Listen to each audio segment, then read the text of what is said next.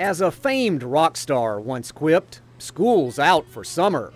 But kids can and should learn year-round.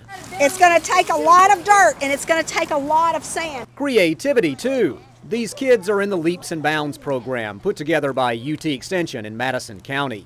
Cool stuff is always part of the equation. We bake, we make muffins, we do experiments, we test the hypothesis. Today, Melanie and her mates are junior chemists. They're taking tin cans, surrounding them with sand and soil, and you've got a mini volcano. They have to experience it for themselves, and that's what makes it fun and exciting. UT Extension agent Teresa McDonald teaches the Leaps and Bounds curriculum here at the Jackson YMCA. My particular goal is to motivate students to want to learn more about science, especially, and math, computer technology, health, nutrition, and fitness. This program reaches hundreds of kids every year.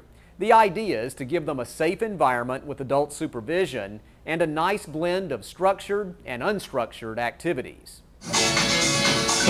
Leaps and Bounds includes its fair share of actual leaping, also dancing, running, and moving about. Exercise is part of this too. This is the summertime version of Leaps. The after-school program also includes help with homework.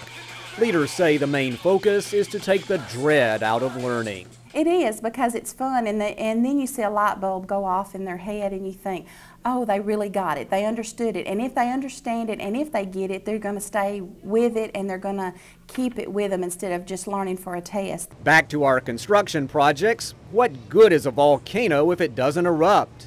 Just start pouring, honey. For you 50-year-old kids who'd like to try this at home, take vinegar, a few drops of food coloring for dramatic effect, and then add baking soda. It's the one for the money, it's two for the show.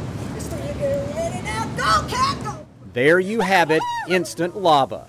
Technically, it's a chemical reaction here, but these kids also get an emotional reaction too. Learning and having fun at the same time.